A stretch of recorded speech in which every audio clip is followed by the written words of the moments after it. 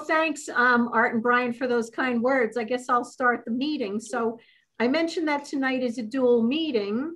And what's going on is that it's our regular monthly meeting for Western Colorado Astronomy Club. I'm also a member of BCAS, and I'm also a member of the Mohawk Valley Astronomical Society back in New York, my friends back in New York. And Joel Seif, whose name is up on the screen, is the president there. And Joel, if you want, why don't you put your picture up? So Joel has had internet problems, and his June speaker is even firmer than me about, I don't want to do it unless it's a live presentation. So that got postponed. So what Joel suggested was to take the June meeting for MVAS and lump it into the one for tonight, in particular because our speaker tonight is a member of MVAS. So it seemed like the very nice, cozy, friendly thing to do to join the two club meetings together. So Joel might have a word or two to say before we start the meeting, and then I'll describe our program and turn it on to Gordon. So we have folks from Michigan, and we have folks from back in New York, and our two clubs here in on the Western Slope. So we have a nice crowd of people tonight that we can interact with. So Joel, if you want to say anything before I start the meeting, Joel is the president of MVAS, so you might want to say a word or two. You have to unmute.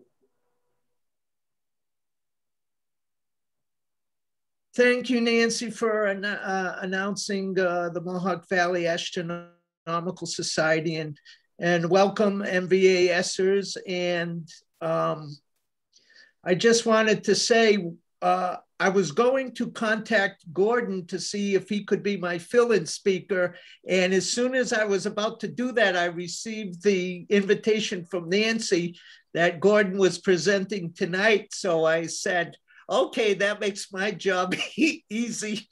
So thank you, Nancy, and welcome everybody. Okay. That's it for me. Okay, so I'll introduce Gordon and tell you about the program, and then I'll let Gordon decide whether he wants to take questions during the presentation. If people want to unmute, I'll let him decide, but I'll tell you a little bit about our program and our speaker tonight. So the speaker is Gordon Fesenger, and he is, again, a member of the Mohawk Valley Astronomical Society, and his program title is The Development, Operation, and Accomplishments of the Hubble Space Telescope. So the talk provides a short history of the vision and the hard work that led to the approval of the program, an overview of the design characteristics of the observatory. It includes a quick overview of how Hubble is scheduled, pointed, and how the resulting data processed, and a slightly more detailed look at its maintenance and upgrade over the years.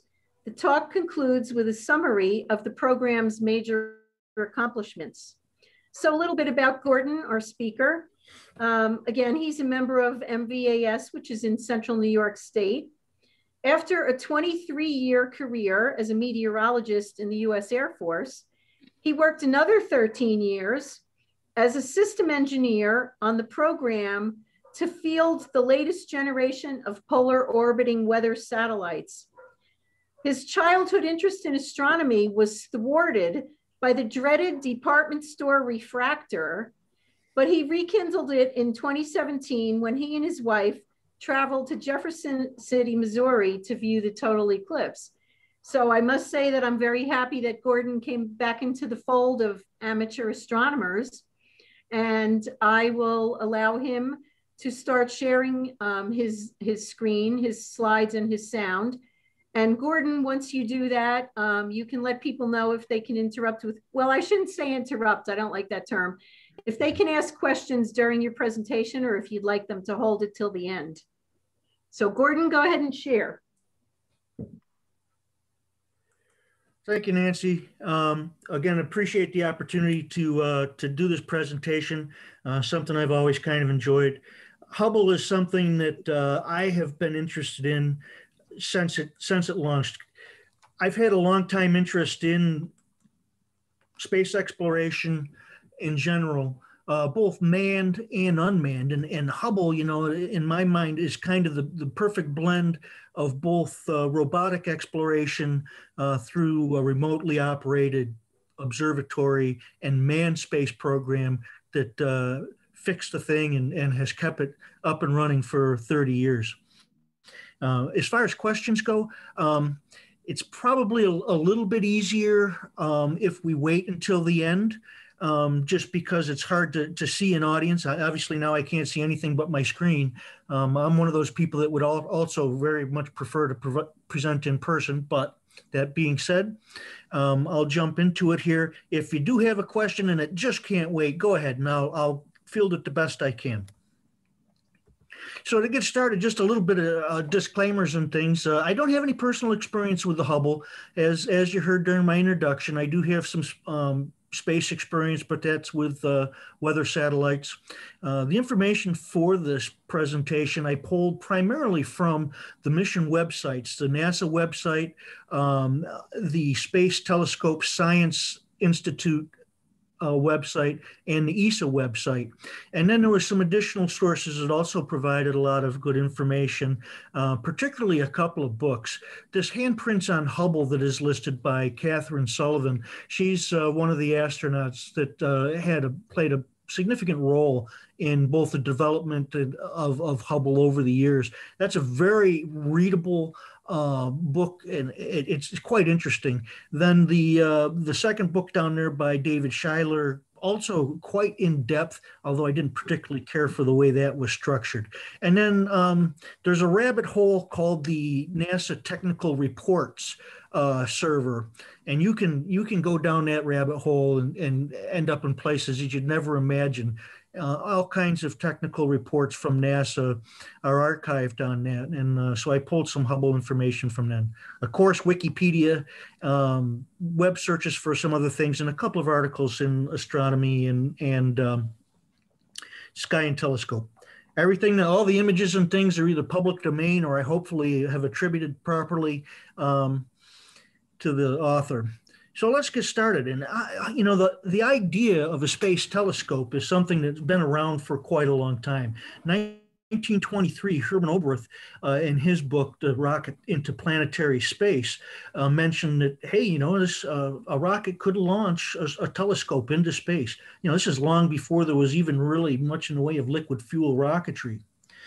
In 46, Lyman Spitzer published a paper that really talked about all the advantages that there would be if you could put a large telescope into orbit.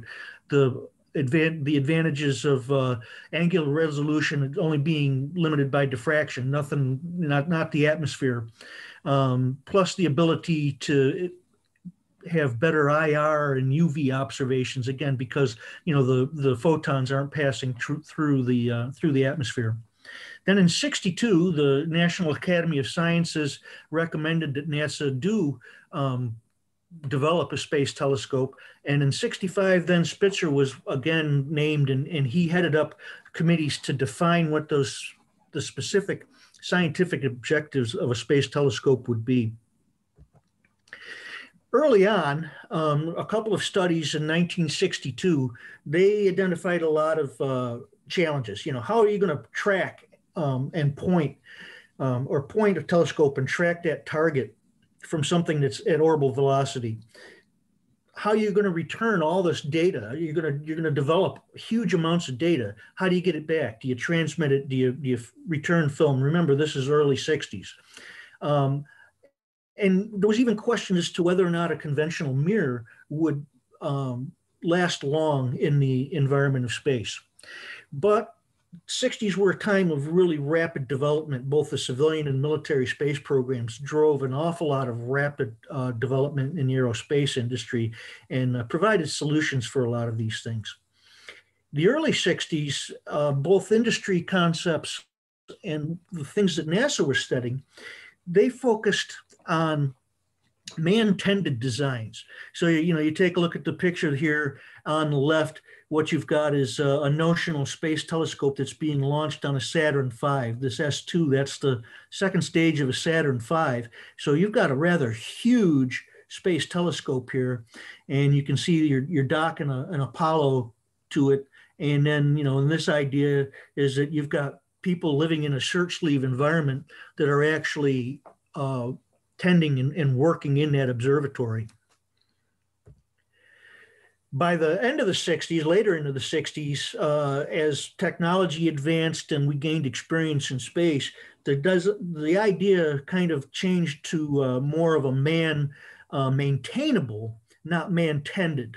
So you see, again, in these drawings here, you've got a suited astronaut who's performing maintenance, and same thing with this artist concept. So you've gone from something that needed a man in a shirt sleeve environment to operate the instruments and maintain the scope, to something that's remotely operated but manned, maintained by astronauts. So in 1968, this ended up being the start of an official program called the Large Space Telescope. And it was going to be launched in 1979. And the plans really emphasized the need, again, for this manned maintenance, on-orbit maintenance, to ensure that there would be a long life for the mission. And you notice that it was quite a large, initially they were talking about a 3-meter mirror on the Large Space Telescope. During the late 60s and into the 70s, there were some precursor observatories that were launched. The Orbiting Solar Observatory, 5 of the 8 launched were successful. And there's a list there of some of the significant scientific achievements that had. But you'll notice that's all X-ray and gamma ray observations that's doing. There was the Orbiting Astronomical Observatory. 2 of 4 of those were successful. But again, now there's not an awful lot of optical going on here. That's all UV and some X-ray. Skylab was a very significant observing mission. They had the Apollo telescope mount. So this area right here, there were 8 instruments on this area that were dedicated primarily to studying the sun. So you can see the list of instruments there. And this was back kind of to the old idea where it was man-tended. It couldn't be operated. Those instruments couldn't be operated from the ground. The crews on board actually operated the instruments and had to go out on EVA here to change out film containers and load more film cassettes.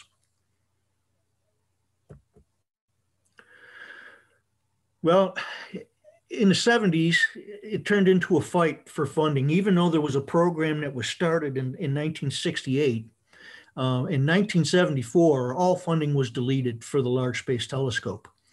And that led to an outcry by a lot of the astronomers around the country and around the world, and was really championed by Nancy Roman, who was the NASA chief of astronomy.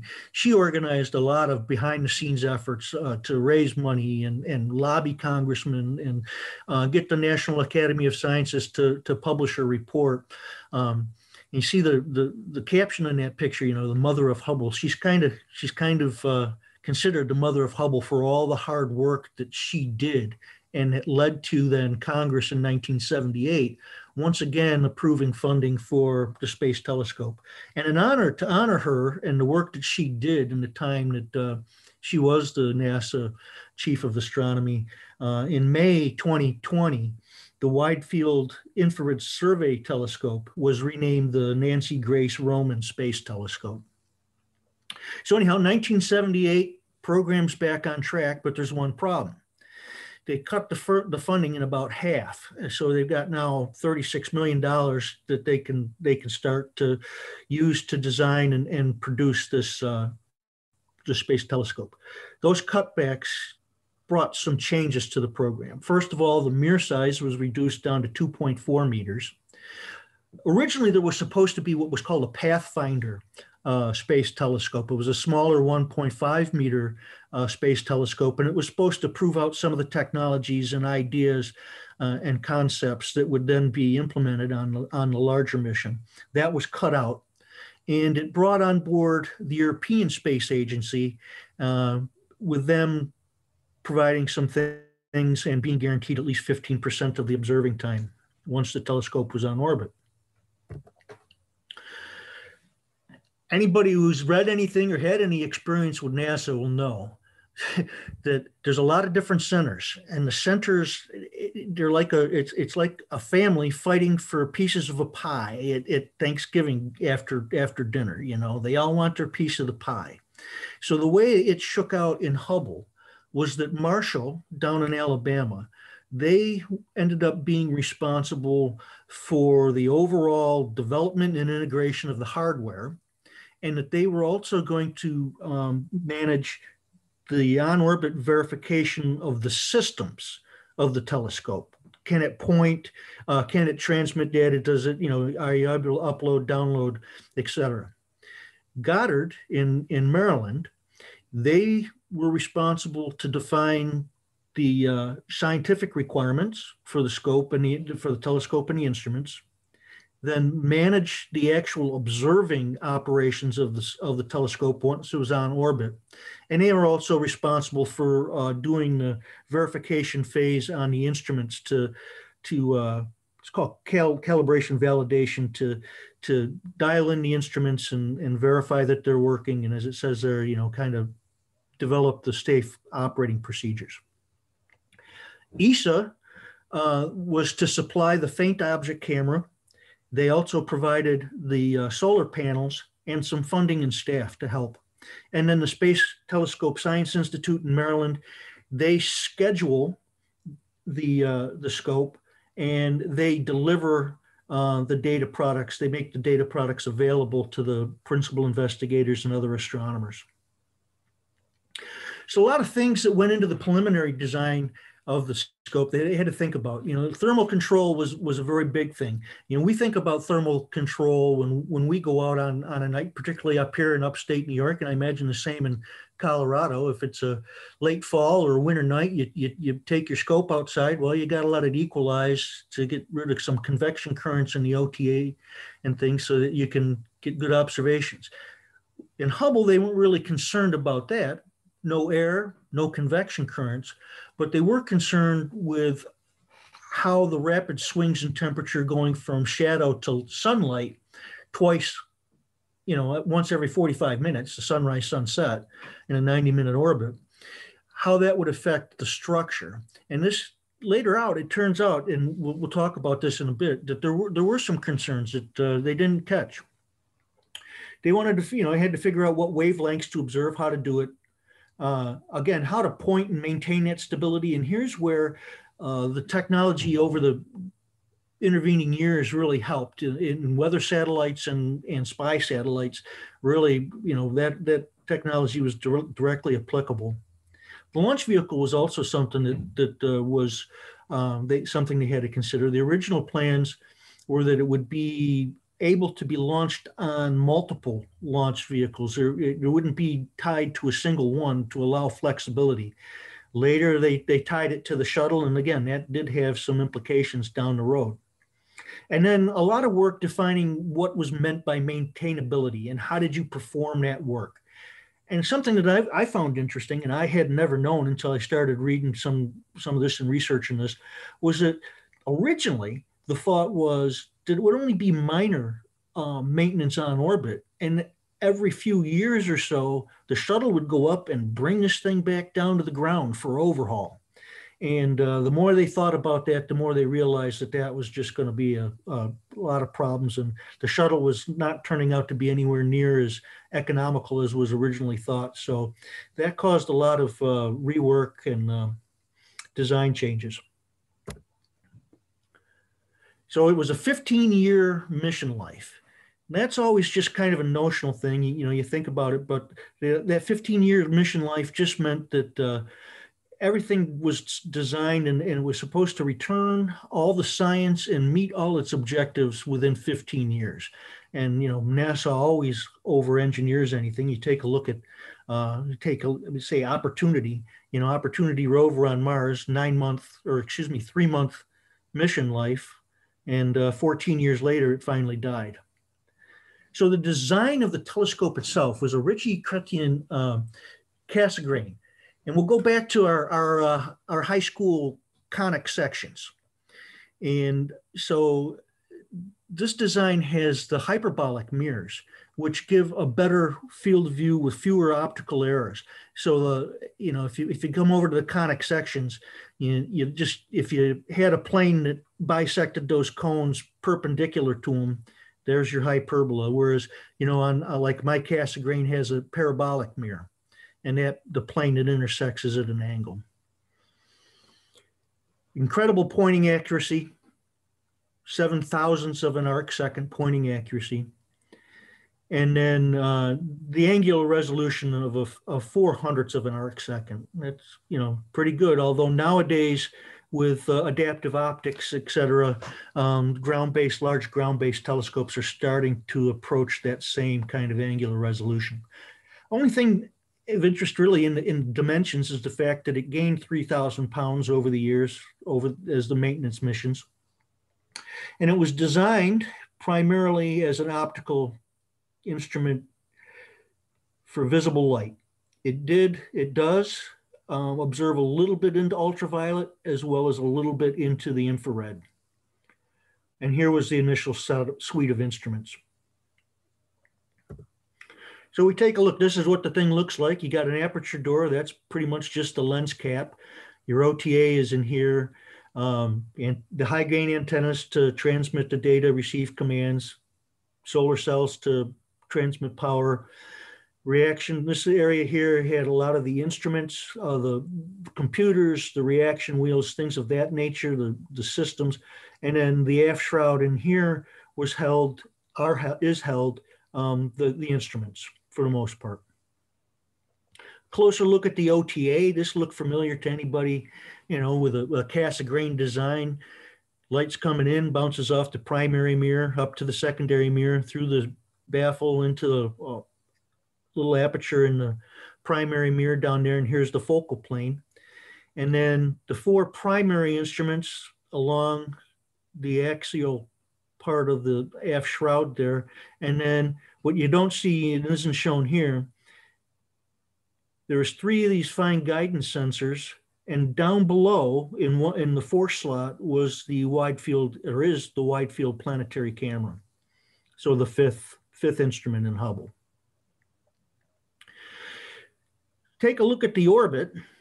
Had an average height of 340 miles. Here you can see it's inclined at 28.5 degrees. So that's an idea of what the orbital track would be on one orbit. This little GIF here, what that's showing you is if the Earth is this dot in the center, and you assume it's not rotating, it just shows the precession of the orbit as the Earth rotates underneath the ground track. So each successive ground track is a little bit further west, and that changes how Hubble can see things in space. What's visible to it, what's not. So actually getting to observe with the Hubble. Some things he had to take into account. This little thing I drew over here, not really to scale, but we've got the sun in the center. Here's the orbit of the Earth. Here's the Earth. Orbit of Hubble around it. So you've got a solar avoidance angle, about 50 degrees. I drew it at 45 degrees, either side of the sun. But roughly anything inside of here, Hubble can observe, won't observe, so that sunlight doesn't intrude into the OTA. For the Earth and the Moon to keep bright light out. And there's another place where you can't take observations, and that's the South Atlantic anomaly. And the South Atlantic anomaly is an area where our magnetic field is the weakest in this area, And that allows the radiation, Van Allen radiation belts, to come closer to the Earth, to the surface. And this causes quite a few problems as satellites orbit through there. So anytime Hubble is going through the South Atlantic anomaly, it's not observing due to all the radiation hits. A lot of words here, but how does it schedule? Anybody can apply for time. No restrictions on the nationality or affiliation. The only thing is that you have to be a U.S. Institution to get funding from our government. Intense competition. About a fifth of the proposals each year are accepted. Every year, roughly, they have a call for proposals, and there's a couple of different types. General observer is the most common. Those are the things like maybe somebody's wanting to observe galactic centers, whatever, things that are long-term, can be viewed at any time, and require a fair bit of observing time. Snapshot observations are things that can be done in 45 minutes or less. And these are used to fill these little gaps in the schedule. Targets of opportunity, they're for transient events, but transient events that can be predicted. In other words, you know perhaps a comet is making a close approach to the sun, and you want to study what's off-gassing or something of that nature. So that's a transient opportunity but it's known. And then up to 10% of the time is discretionary time for unexpected transients. supernova, a gamma ray burst is detected, and they want to point to see if they can catch any other light coming from it. So people submit this phase 1 proposal that you're just telling them what you want to observe. Why is it worth observing? What are the targets and where are they? What instruments and how are they configured? And about how much time is it going to take? And then this committee takes a look at them all and makes the cut. Phase 2, again, a lot of words, I won't go into it much, but what phase 2 does is it takes that proposal and actually turns it into computer code, the command lines that would have to go up to Hubble to make the observing program happen. And it's not acceptable until it's gone through a pretty rigorous review process. Then it goes into the scheduling windows. So the Hubble is scheduled on a week-long basis. And you pool this scheduling group, and this is a job I would not want. They're going from a pool of approved programs and building the calendar and building the times and everything where Hubble is actually going to look.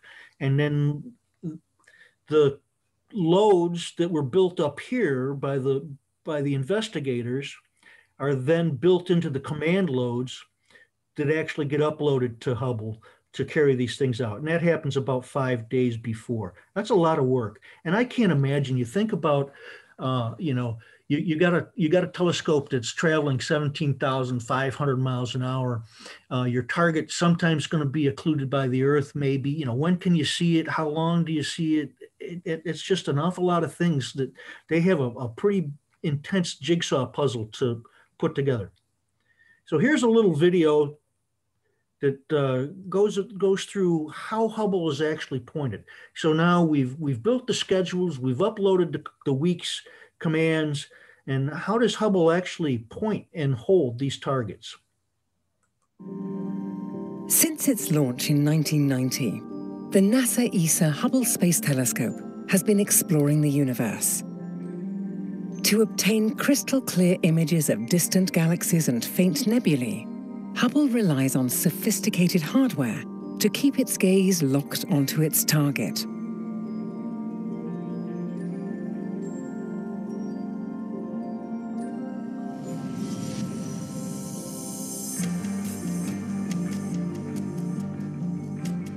From its vantage point above Earth's atmosphere, Hubble observes the universe 24/7. Whirling around Earth at 28,000 kilometers an hour, Hubble has to rely on its finely tuned pointing control system to make sure its scientific instruments are looking directly at its remote targets. To ensure its gaze never falters, Hubble uses 3 fine guidance sensors located around the circumference of the telescope. These sensors provide precise pointing information for Hubble. They look out for auxiliary guide stars, which enable Hubble to determine its orientation in space and to stay focused on one point. When the telescope drifts by even a minuscule amount, these sensors will detect it. To change its orientation and to correct for drifts, Hubble does not use propellants. Their fumes could contaminate Hubble's observations and limit its lifetime. Instead, reaction wheels steer the telescope, using the elegant principle of Newton's third law. If one of the wheels turns clockwise, Hubble will turn counterclockwise. These 4 massive flywheels spin rapidly under the control of Hubble's computer and move their telescope using the immense torque generated by their spinning. But even at its fastest, Hubble only rotates as quickly as the minute hand of a clock, just 90 degrees in 15 minutes. Detecting such minute movements requires the best and most sensitive gyroscopes in the world. Hubble has 6 of them. They constantly measure if and at what speed the telescope is turning. In combination with the fine guidance sensors, they keep the telescope precisely pointed for long periods, enabling Hubble to produce its spectacular views of the universe. To operate with optimal efficiency, Hubble needs 3 of its 6 gyroscopes. But even if just one was available, its scientific capabilities would not be affected in the slightest. Together, these 3 systems have allowed Hubble to perform its outstanding scientific mission over the last 28 years. And many more new discoveries can be expected in the years to come.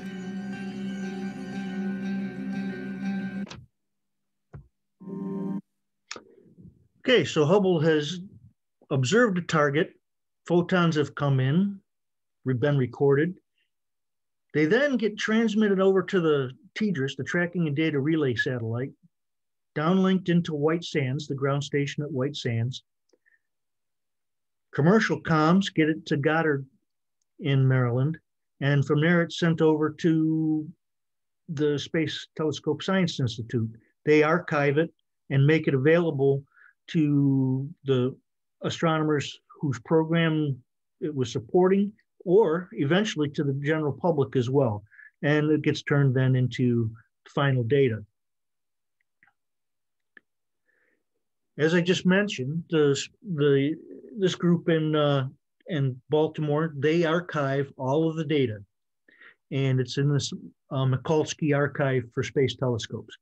Everything that you would need to process the data is archived. The science data, the calibration data, the engineering data, all of it's right there. There's a lot of documentation on their website that tells you how and software tools. It's important to note, really, that only some of the data that are captured by Hubble is widely distributed, okay? The general public can go in there once the science, the people whose investigation that data was supporting, once they're through, general public can go in and process that data themselves, much like what you can do from the Juno mission to Jupiter. And there's an awful lot of ways to do that. You know, if you were to search the web for processing Hubble data, you'd find all kinds of tutorials in the systems and where you could process your own images from that Hubble data.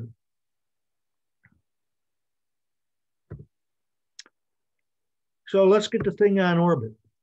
First of all, the change to relying on the shuttle forced a slip because of the Challenger disaster.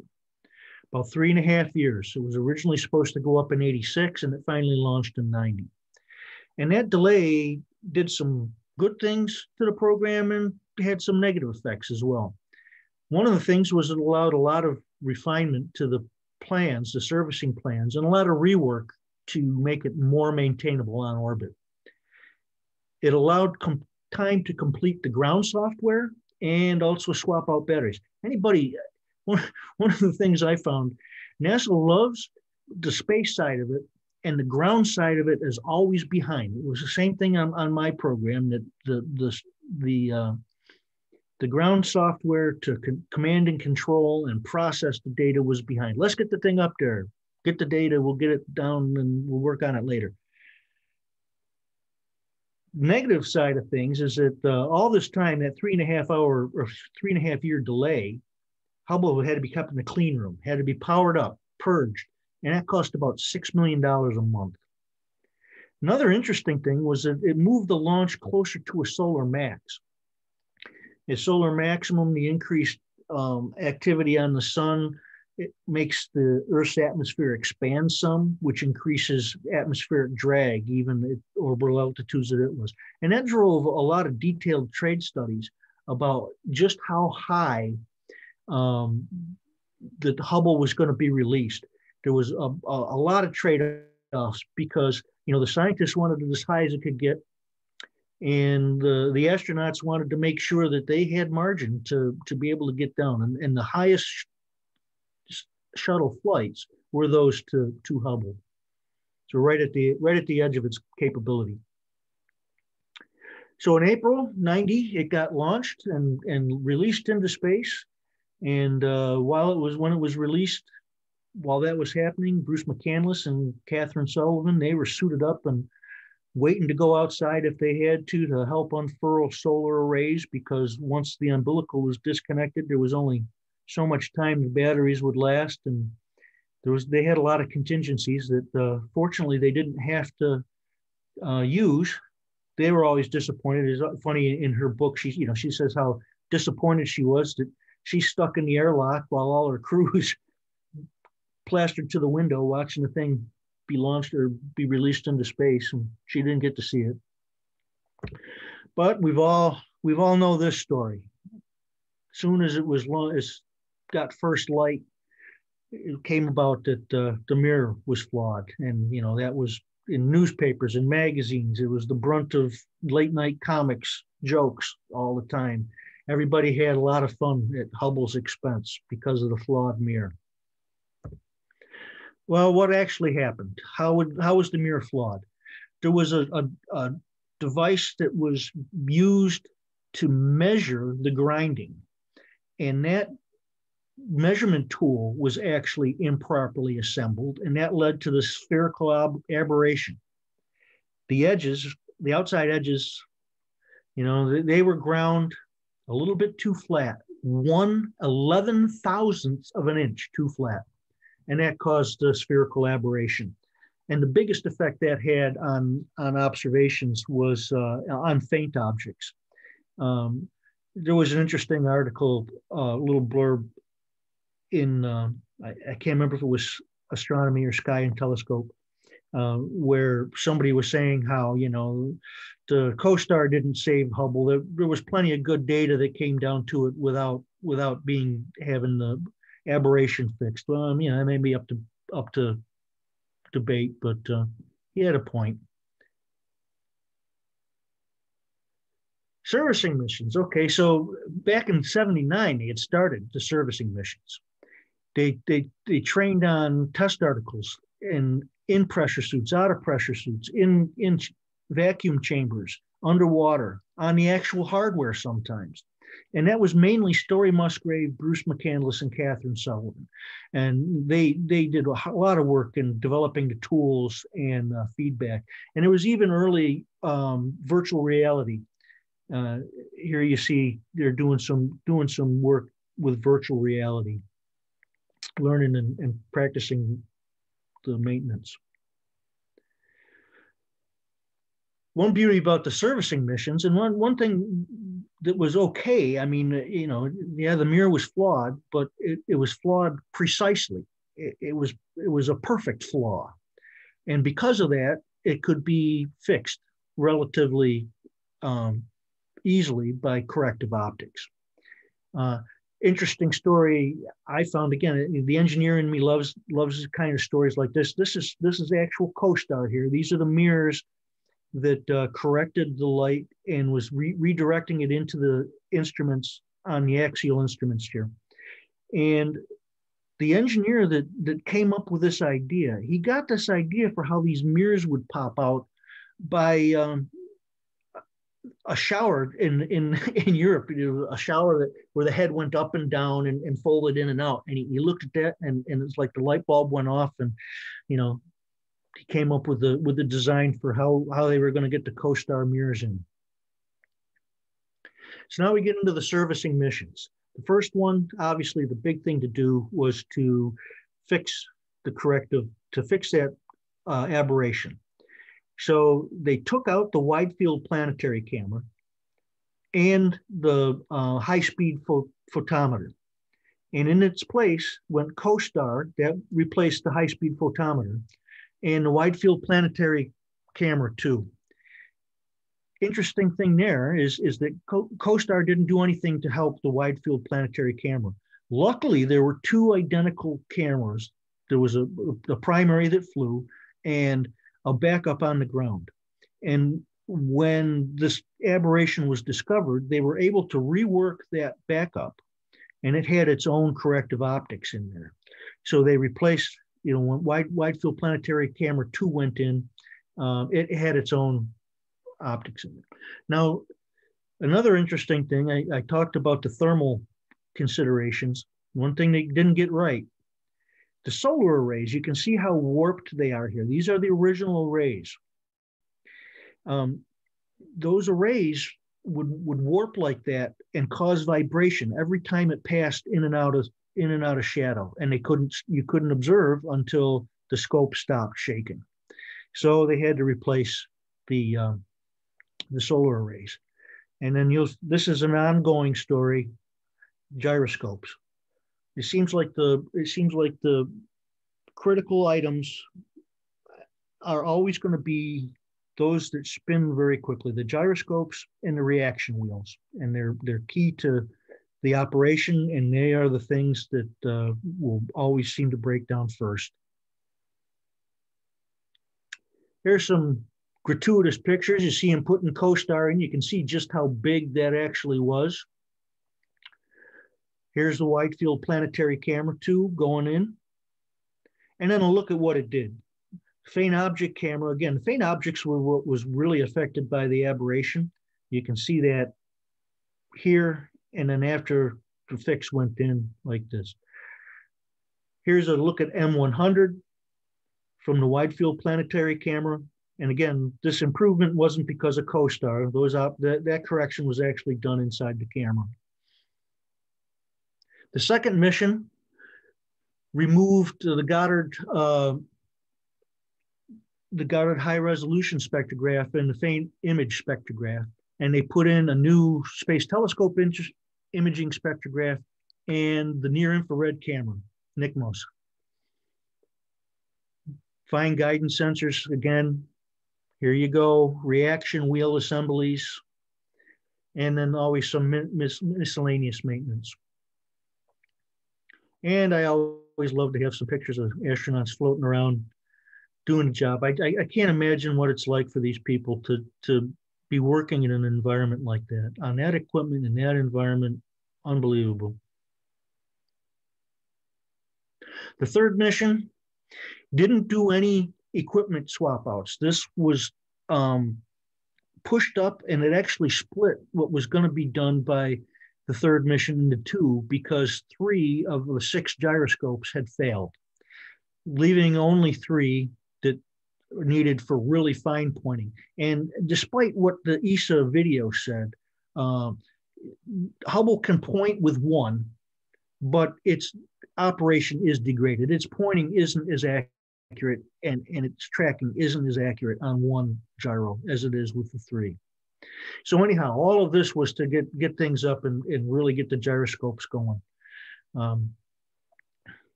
And what I find interesting, they're also going to solid state.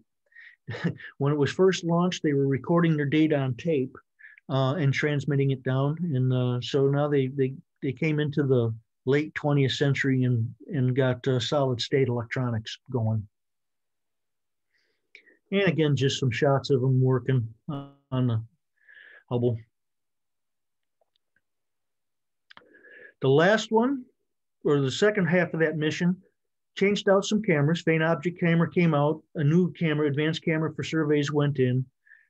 The flexible arrays, they replaced again. Now they went to a rigid solar array that actually produced a lot more power as well. There you go, reaction wheels, once again, replaced, and then some other things. And this NICMOS, that was an infrared, as I said, the near infrared, and it had internal cooling, which had a lifetime that had expired. So it wasn't cooling anymore. So they came up with a new cryo cooler and a radiator that they could install to extend the life of the NICMOS instrument. Here you see him pulling out the faint object camera. Give again an idea of the size of these things. Here's a look at the NICMOS radiator. So that's helping cool that near infrared sensor. There's the wide field planetary camera here. And a look at the new arrays is from those flexible ones that rolled up like a blanket. These ones folded. And then the last mission, they got rid of COSTAR and the wide field planetary camera 2 and put in wide field planetary camera 3 and cosmic Oregon spectrograph. They replaced all the gyroscopes, replaced more fine guidance sensors, and they attached a mechanism that will allow a spacecraft to dock with Hubble later to deorbit it when it's finally reached the end of its life.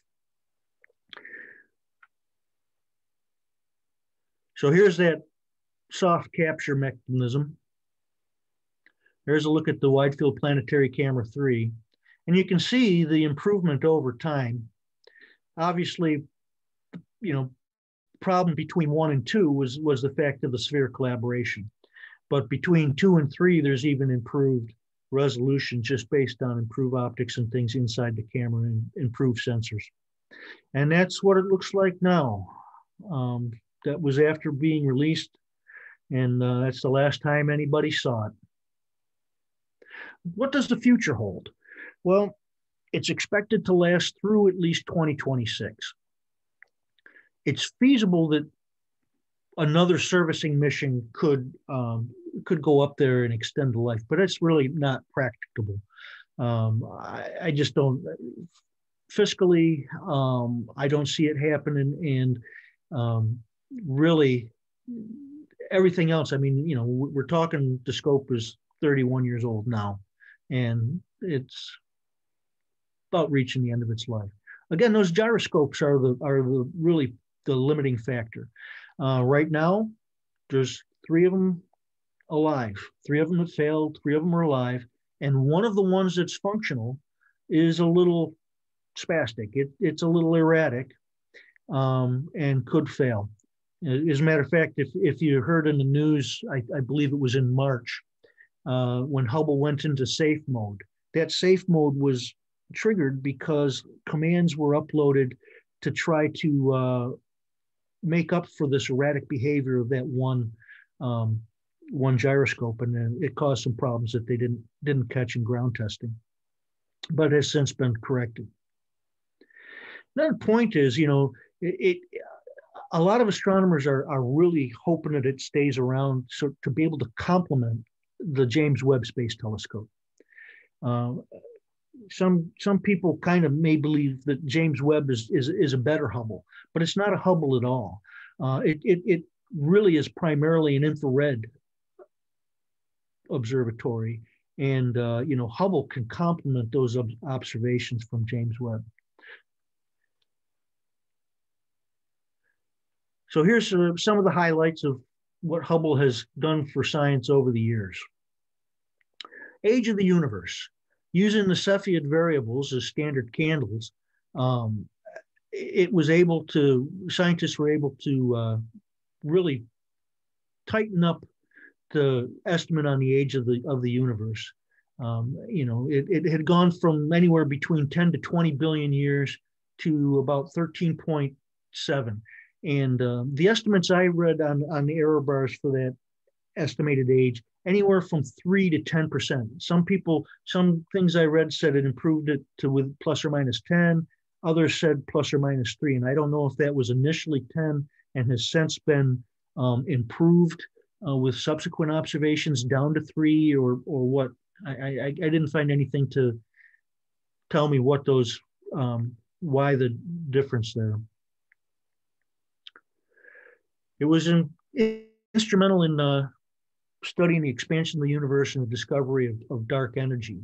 And these supernova search teams, they were using type 1A supernovas and to study the, again, the standard candles, to study the rate of expansion of the universe. And they found beyond a shadow of a doubt that the universe, the rate of expansion is accelerating. And the unknown thing that was causing that, they called dark energy. So there's a couple of examples of what may happen. It appears that dark energy is becoming more powerful, a bigger influence over time. And that would be this curve, which leads to the big rip. Current physics under Einstein's model has the universe just kind of slowly expanding, dying out without the big rip. And if dark energy were actually getting weaker and gravity more and stronger over time, it leads to the big crunch. So there's just down here is a look at some of the distant galaxies where they're actually picking up these type 1A supernovas that they used in that study. 3 of the people in those 2 groups ended up eventually winning Nobel Prize in physics for this discovery. A lot of study of supermassive black holes. The spectra and the images from Hubble well suited for it. So you look at these pictures and what they're talking about here, they were that most of the time when there was colliding galaxies, it led to these, the black holes actually feeding and emitting jets. So, and they were actually able to image the jets. This, I believe, are diffraction spikes in this one, but if you look closely here, you can actually see the jets as here coming from those central black holes. Same thing there. They also were able to confirm the presence of these black holes by measuring radial velocity of stars around the center. So here you can see this is an image of the center of M87. And the stars on this side, over time, they were receding. They were redshifted, so they were receding. And the stars on this side were moving towards the Earth, so they're blue shifted. And you know the rates, the amount of that shift was indicative of the speed, the orbital speed of these stars, and that speed couldn't be accounted for by the number of stars, the gravitation field of the number of stars that were actually present in the center. So the only thing that, even though it couldn't be seen, the only thing that could be causing those velocities was orbiting around a supermassive black hole.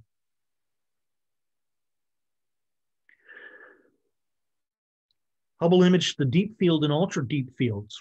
Okay, so these images, here was the first one was the deep field, where, you know, one of these astronomers said, hey, you know, let's point Hubble at a blank spot in space for as long as we can and see what we see. And they saw thousands of galaxies. Well, the deep field, those galaxies took back to about 1.5 billion years after the formation, after the Big Bang. Then they went to an ultra deep field, even longer. And that got observations back to about 800 million years after the Big Bang. So these galaxies are as they appeared only 800 million years after the Big Bang.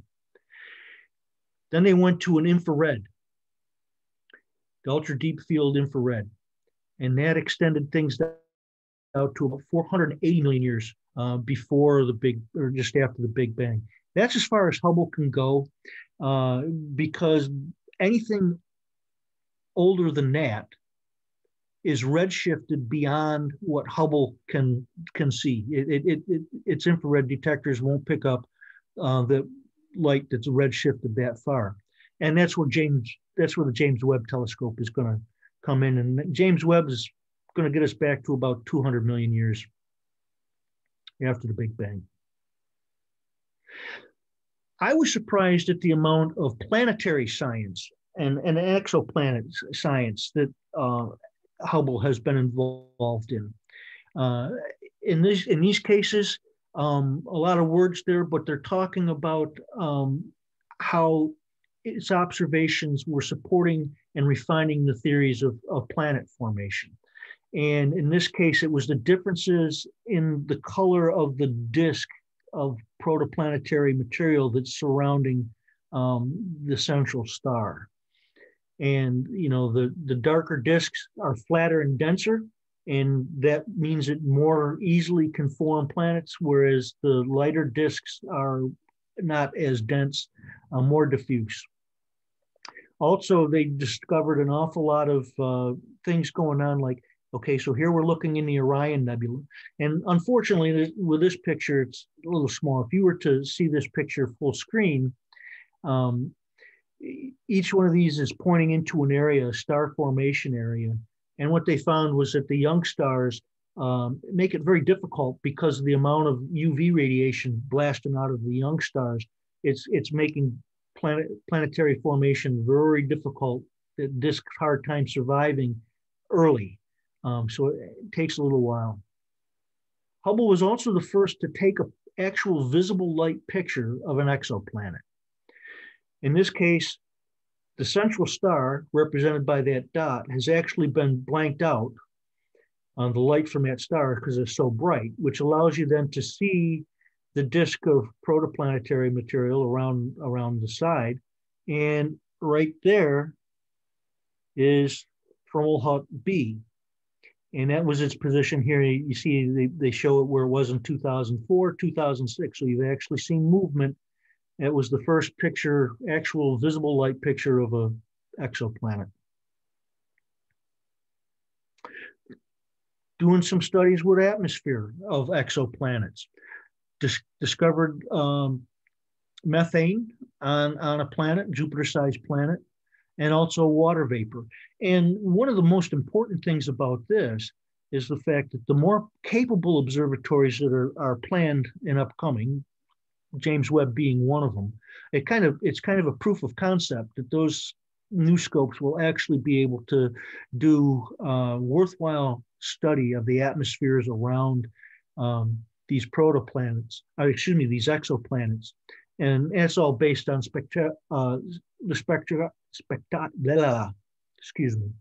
spectrographic analysis of the light of the star as it shines through the atmosphere on the limb of the planet.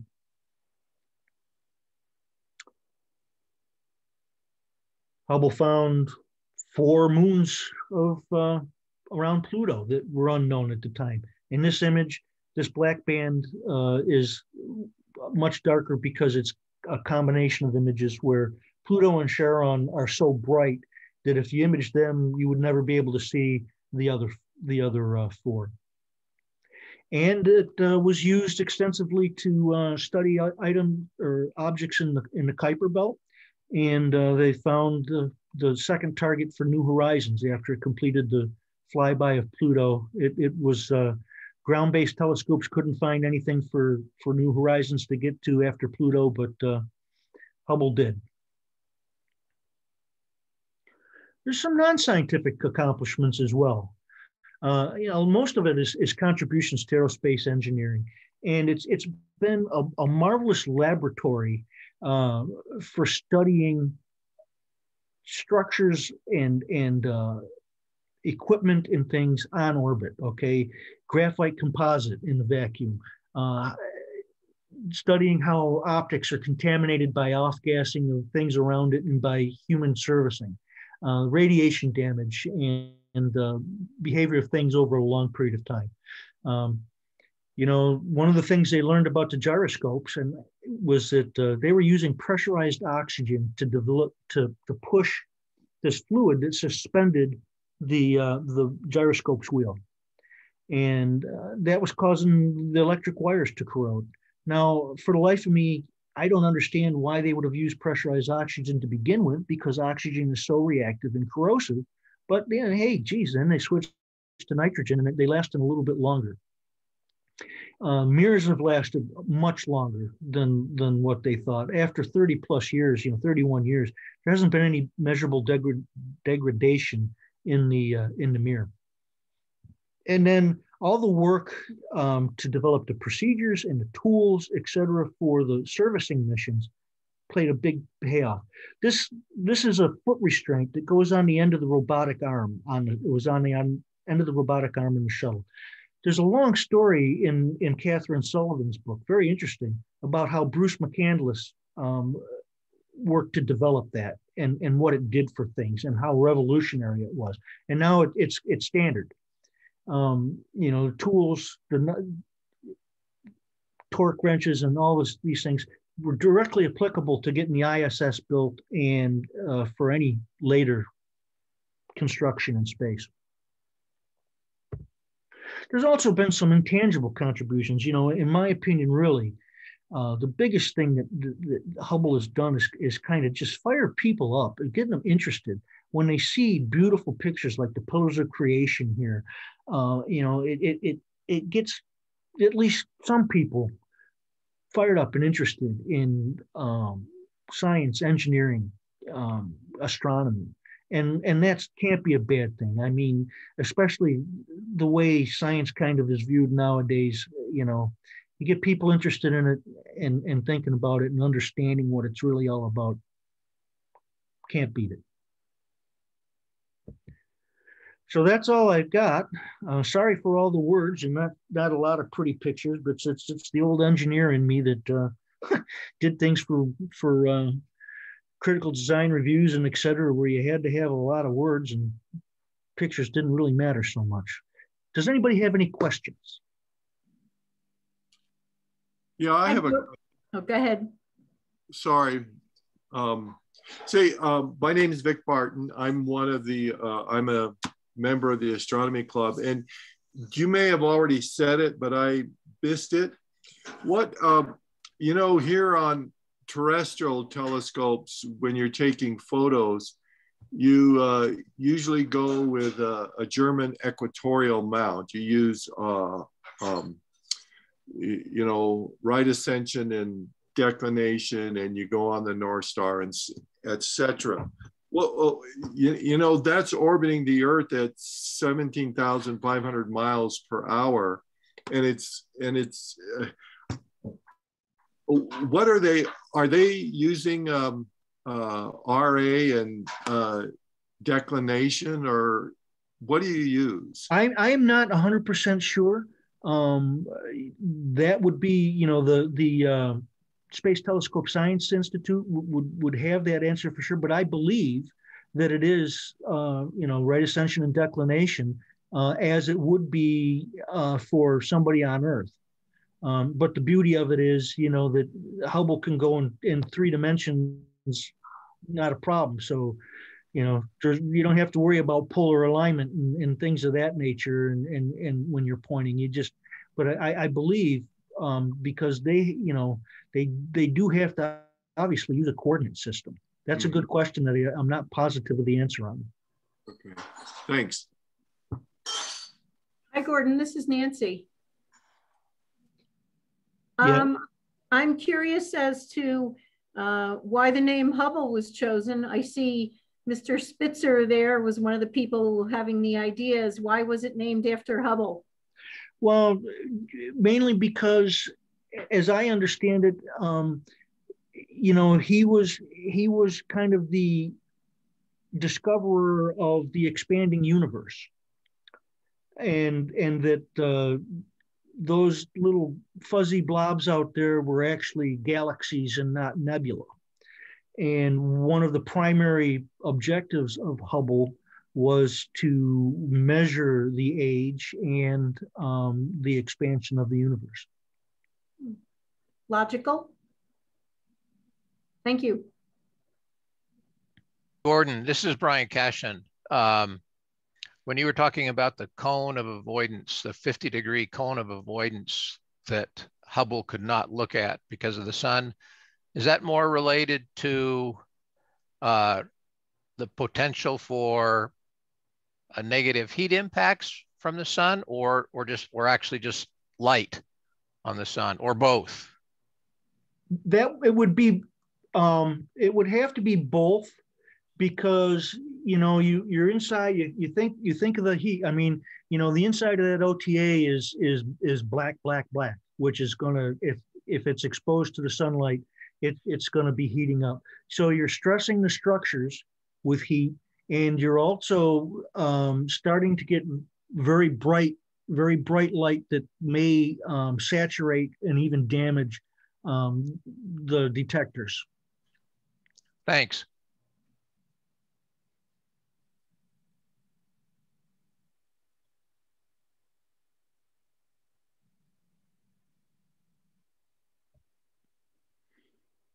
Gordon, can you explain again a little bit about this?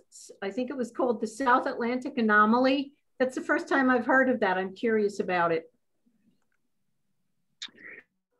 So the way the magnetic field, the Earth's magnetic field goes, and I can't explain exactly why this is the case, Nancy, but in this area over South Atlantic and South America is our magnetic field is at its weakest.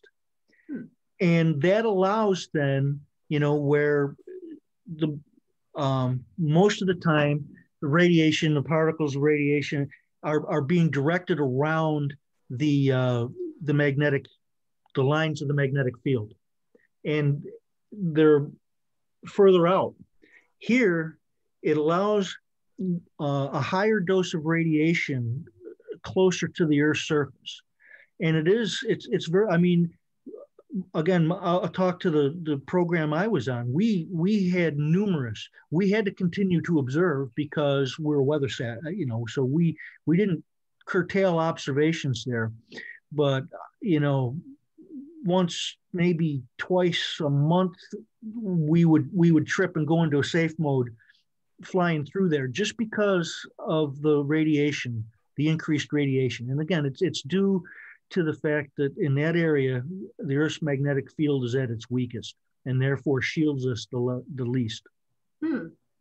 Thank you. That's my definite learn something new every day. That one right there. And that's something that's very, I mean, the ISS folks think about that quite a bit, because they increase their radiation exposure every orbit when they go through there.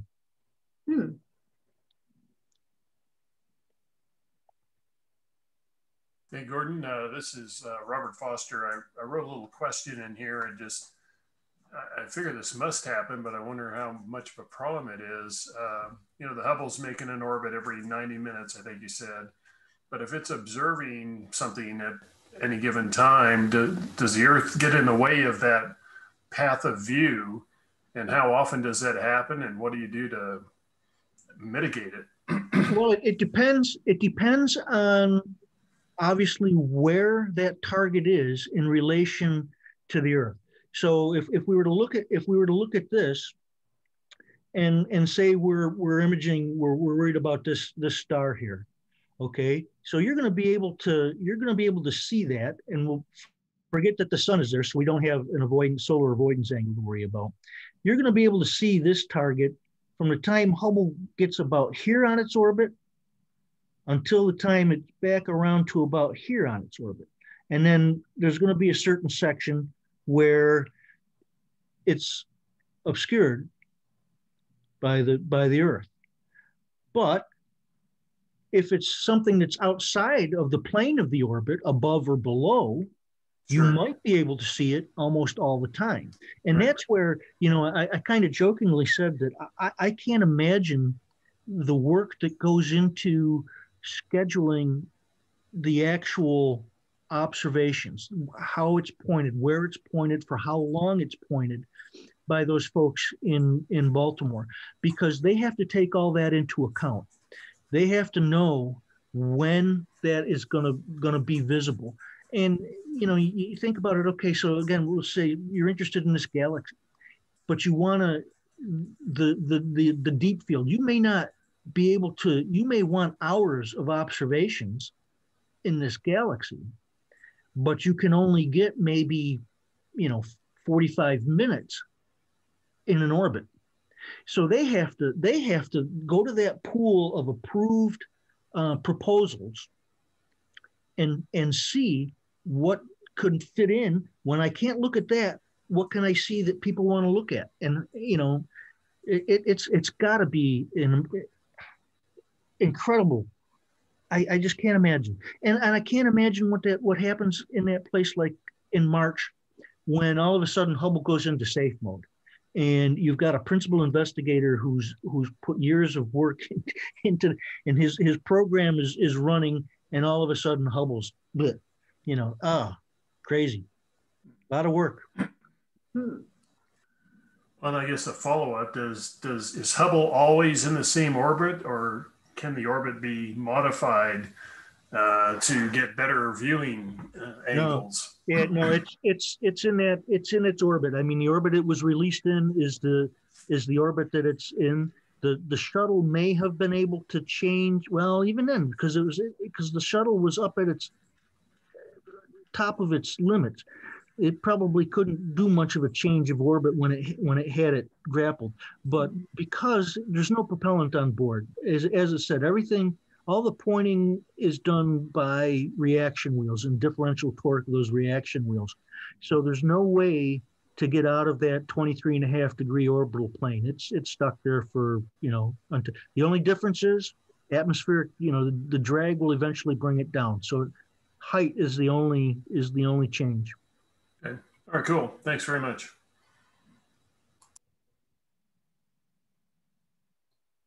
If anybody else has any questions for Gordon, just unmute and ask them. Say, Gordon, Art Trevina here. I had a question about the docking adapter you mentioned for when the Hubble HST reaches its end of life. Does NASA have a specific satellite in mind for docking with the HST and bringing it down to a controlled, in a controlled way?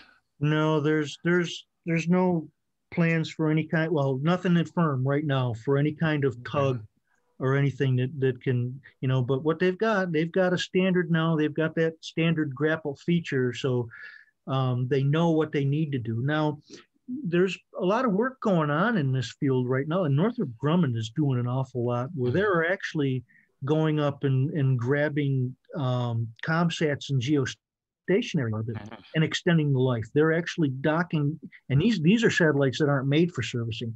They're grabbing onto the old liquid propulsion engines.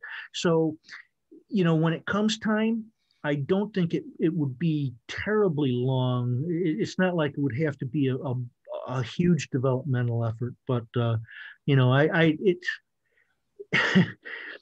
they put it on there, but there's nothing to bring it down yet. Thank you.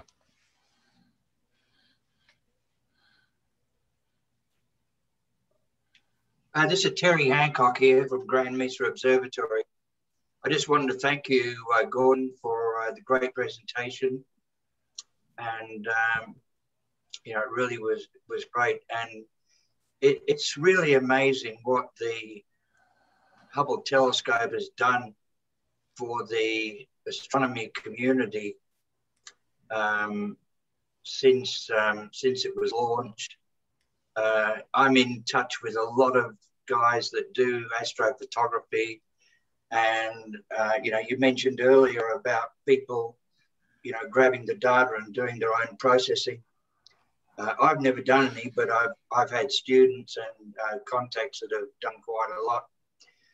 And, you know, we owe the Hubble telescope for things like introducing the Hubble palette, which is one of my favorite things when it comes to doing astrophotography, photographing in narrowband. I think the Hubble telescope actually introduced that, and it's become very, very popular amongst amateur astrophotographers. So that's a specific enhancement curves and things. Hubble palette, which is photographing in narrowband filters, the most popular type that amateurs are using is hydrogen, alpha, oxygen, and sulfur, and combining those to create a false color image, which is a bit like the Pillars of Creation. I think that was done in Hubble palette, possibly not with using the exact same filters, but very similar, I believe. And a lot of my images, probably 80–90% of my images are all done in using double palette technique for the processing. So yeah, it's become very, very popular among amateurs. So all thanks to the Hubble telescope.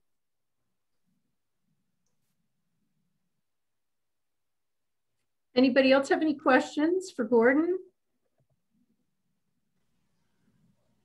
Well, I certainly join Terry in commending your presentation, the visuals, and I definitely can see the engineer in you there, Gordon, with the detail, but the visuals on the presentation, it's just very, very nicely done and very well presented and lots of great information. Yeah, I've seen a lot of stuff about Hubble, but this is just a very comprehensive and nice presentation. So thank you very much. I could have shown an awful lot of pictures, but you know, you see the pictures all the time, and I really got drawn into the story of how it got to be what it was and what it takes to keep it up there. Yeah. So thank you, and I think that unless anybody has any more questions for Gordon, I don't think since we have a joint meeting going on, I don't think we'll delve too much into any specific club business. Joel, I just wanted to ask you if you had any other additional comments as well from your end.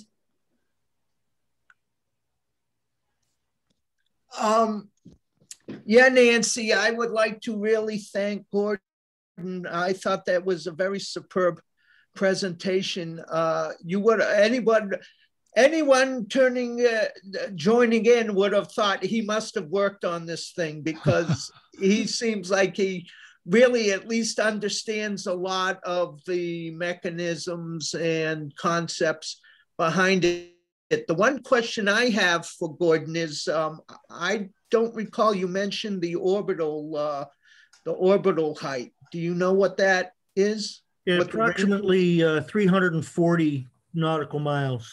But obviously that varies, and it'll be lowering as atmospheric as drag over time brings it down. So what was the reason why they picked that as its orbit?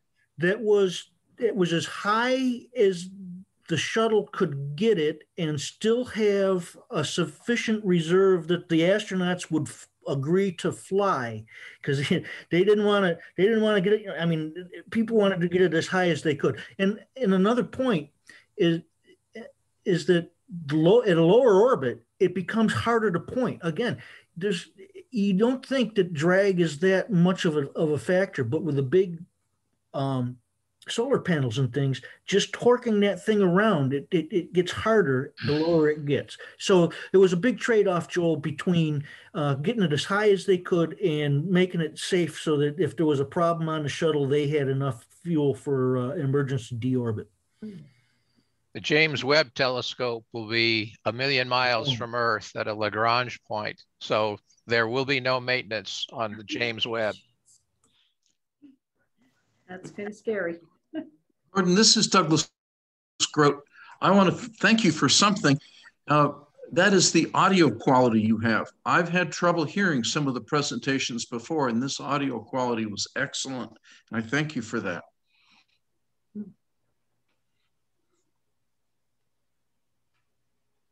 Okay, does anybody have any other comments or questions about either the program or club business for any of the 3 clubs involved here? Anybody have any questions or comments about general club stuff? Nancy, this is Joel. I'd just like to thank you for inviting us. And when we get back to live meetings and such, I hope that our connection with your group does not end at that point. So we'll have to, see if we can make some sort of an occasional remote gathering, I think.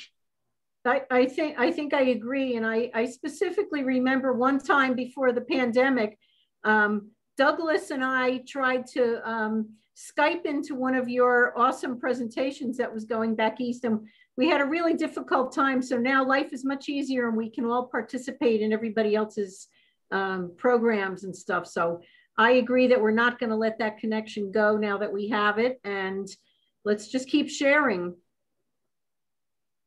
And that's it for me in terms of comments. So thank you very much. Okay, Art or Brian, do you guys have anything from the BCAS side you want to talk about?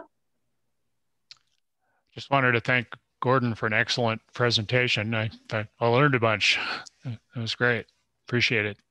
Yeah, ditto from me. Thank you, Gordon. And thanks, Nancy, for hosting this all along. It went very, very smoothly. I think we're getting the hang of the Zoom thing, right? Finally. All right, well then, if nobody else has any comments, then I want to thank everybody for participating and joining in and asking great questions. And we all again thank Gordon very much for his awesome presentation. So thanks everybody, and I'll end the meeting, but thanks to everybody and stay safe. Thank you all. Bye everybody. Good night. Good night, everyone. Thank you. Good night.